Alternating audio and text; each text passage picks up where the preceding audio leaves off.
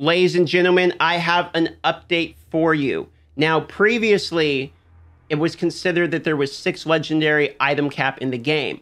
Now, I can't address whether that item cap that was in the game is factual or not because I have not seen the programming data. I'm not a programmer and where to be able to tell you for a fact. I've seen it. It's in there. What I can tell you is some very respected people, namely EchoHack, was able to test this with the Maxrow team and find out that they believe there's a 6-item legendary soft cap. The same team has now confirmed that they believe that legendary cap is gone, which has been further confirmed by an actual official statement saying that the legendary cap is in fact capped. There is no legendary cap in the game. So as we stand currently in the game, to put it to bed, there is no legendary item cap in Diablo Immortal. You are able to grind legendary items infinitely. Now you might be wondering, okay, DM, boy, is it some sneaky PR here? Are you some paid show that's saying there's no legendary item cap, but there's diminishing returns? There is no diminishing returns on legendary or set items in Diablo Immortal. This factually, it does not exist. So we're going to test this because there was 2 opinions on this. One of which is that it either did exist and it was a bug or something that was unintended. Because I do believe Blizzard states this is unintended. Legendary item caps are not supposed to be something that was a design intent of the game. It was either a bug and not meant to be in there, or was a previous iteration of something that got left in, etc. I don't know, and I doubt if they even know. What I do know is that their statement to us is that this definitely shouldn't be in the game.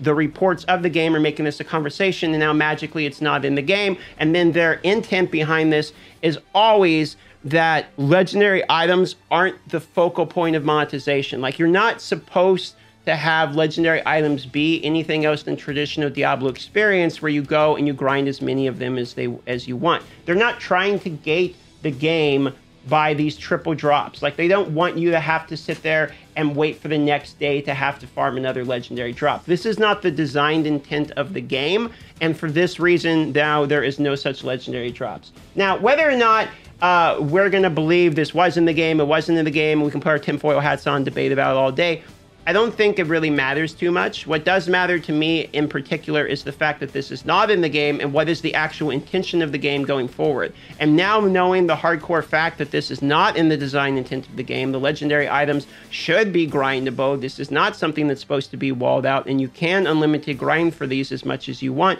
with no diminishing drop rates. That is heavily encouraging for people like me that want to sit and play the game for multiple hours. I have set up here and I have whined and mowed and bitched about all of the problems in the game like I do with any mobile game I will play. I'll always be honest and complain about the stuff that I feel like is true to complain about. But in the same, stroke that DM taketh away, he also giveth. And I would like to give credit where credit is due with this one and say, if this was a sneaky removal and like okay, well, this is something that we did design, but now that people don't like it, we're going to move it. Regardless, either way, this was the right move. My feedback to Blizzard is the intent behind having legendary items not be gated by any aspect of gameplay is a good intent and should be sought to continued down that path as the game develops forward. I am in full support of having legendary items be not capped and having no diminishing returns. I think this is a smart implementation of the game design, in my own personal opinion. Now we can have discussions about the other parts of the game, and we can try to move forward in progress about the other parts of the game as well. But for today, I'm going to take my W's where I can get them, and I'm going to say thumb up, and hopefully you guys feel the same way, that legendary items not being capped actually is a little bit of relief for you in an otherwise fairly stressful launch, if we're all being honest. With that being said, I'm glad to have at least one positive bit of news for you guys, and we're going to be testing this legendary drop rate itself live to confirm for a fact and see how many legendary item drops we can get live. With that being said, come watch me live at twitch.tv/darthmicrotransaction. It'll be in the pinned comment, and I will see you there.